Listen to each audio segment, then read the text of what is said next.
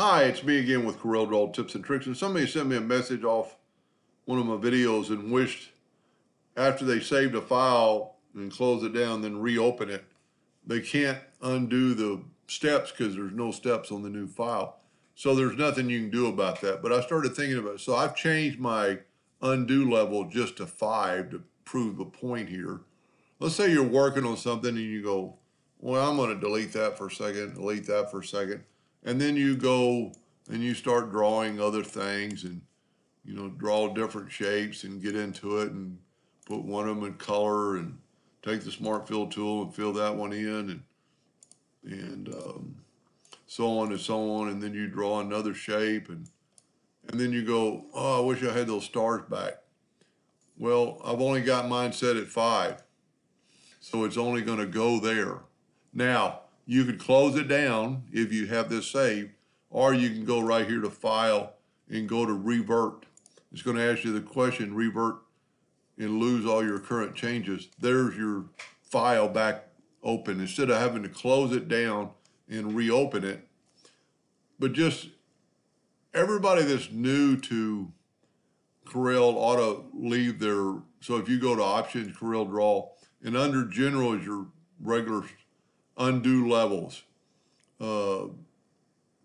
Sometimes if I'm working on a long project, I might have it set on 100.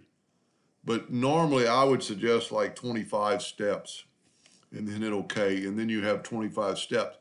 The reason you don't want it to 100 is because it takes up RAM or I'm not a computer person, but it takes up memory and basically will jam up your computer if you don't have the fastest computer in the world.